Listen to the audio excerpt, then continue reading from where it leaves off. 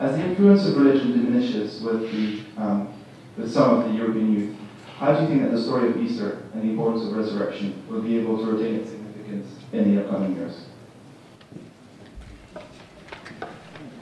He's saying that modern youth are finding it difficult to understand the old messages. What do you say to them? It is a difficult message. I think the Christianity is not easy, and it is a provocation. And I try to show what is the meaning. That is not an event which was done in the past. There is something continuing, that we are also invited to the newness of life. And this resurrection is something like this river subterranean that is finding its way and is visible in that moment of our life when something happened in our hearts, in our minds. I think the conversion of Augustine and Paul, and also my own conversion, it was the part of that event. And I found very inspiring this idea of Augustine, what I mentioned at the end of my lecture, that praying is just close the eyes and realize God is creating the world now. And I think that also to realize that this story of Easter is something what is continuing. We are part of it. I think it's inspiring.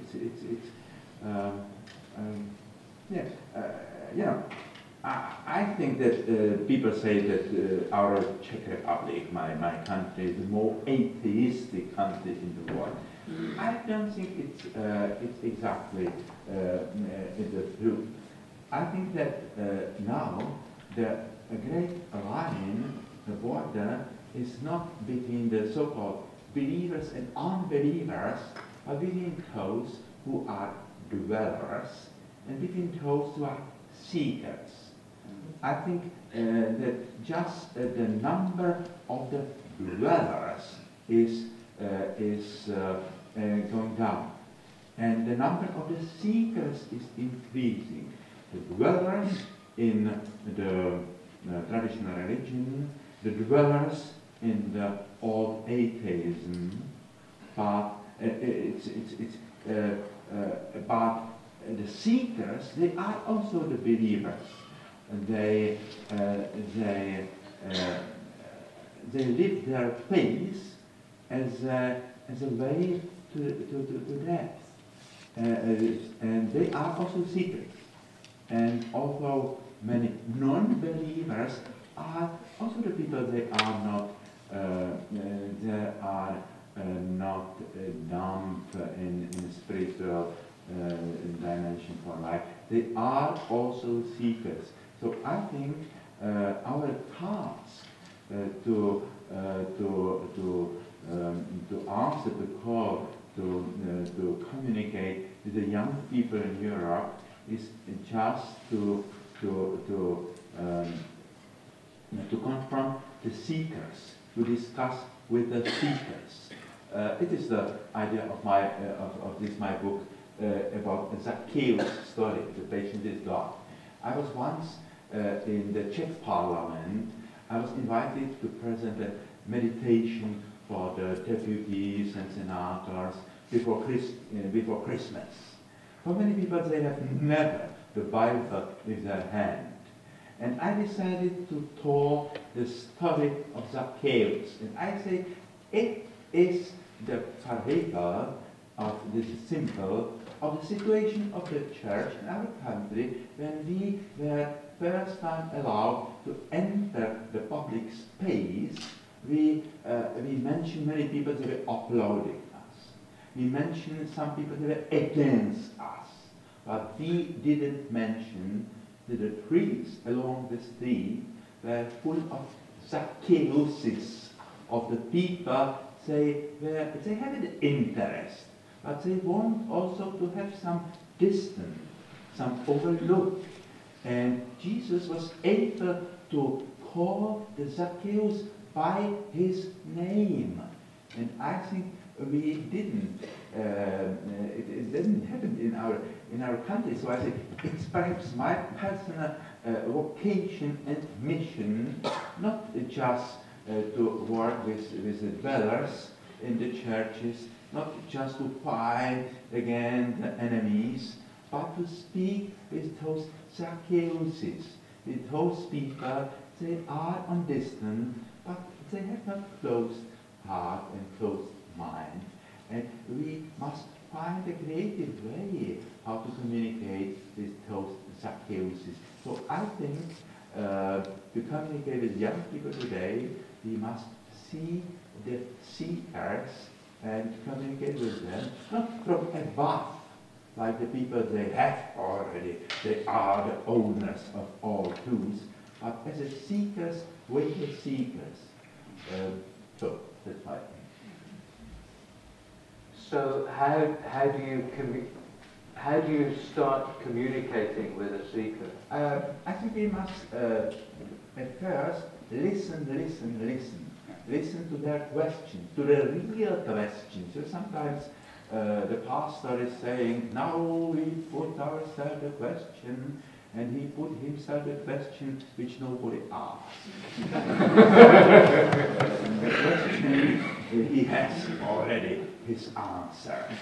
I think we must to listen to the real question of the people and to take it seriously, and then to accompany the people in the seeker, like the seekers. Also, we must say, the pace give us not all answers. It is the courage to enter the cloud of mystery. So we must learn to live with the mystery and go deeper and deeper. Mystery is something what is bottomless, which is invite us to discover the meaning again and again, deeper and deeper. It is the reason why we celebrate the Easter every year. So we know the story. We know, but there is a hermeneutical circle between our life and the story of Bible. So the story of Bible gives us some insight, light to interpret our own life.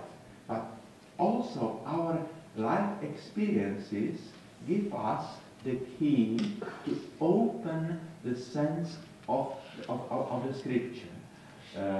We read the same text, quite different in the youth or in old age. After the heavy Sunday meal or in prison. The same text is speaking to us differently in different contexts. So it's important to read it, the biblical text again and again, and to confront it with the experiences of our life. It was said about Mary that she took these mysteries in her heart. And I think we must to take it in our heart, in our inner dimension, and to let it grow and grow. I always thank my converts. This year I'm preparing 105 catechumens for the baptism. And we have 2 years of catechumenate, the preparation for the young people, educated people, open-minded people. And I tell them always, there are some things that will be scandal for you, or something which you can't understand, which is hard to accept. So you can say it is stupidity, or you can say, I must have a patience. Sometime it will open to me, perhaps. And perhaps there is something what is for the other people, because the Christianity is for all people, for the simple people, for the educated people, for the people from many cultures. So there must be the plurality, there must be many, many answers, many, many ways. Not all are for us, but it can be, which is not accessible for me, it could be very important for the other people. So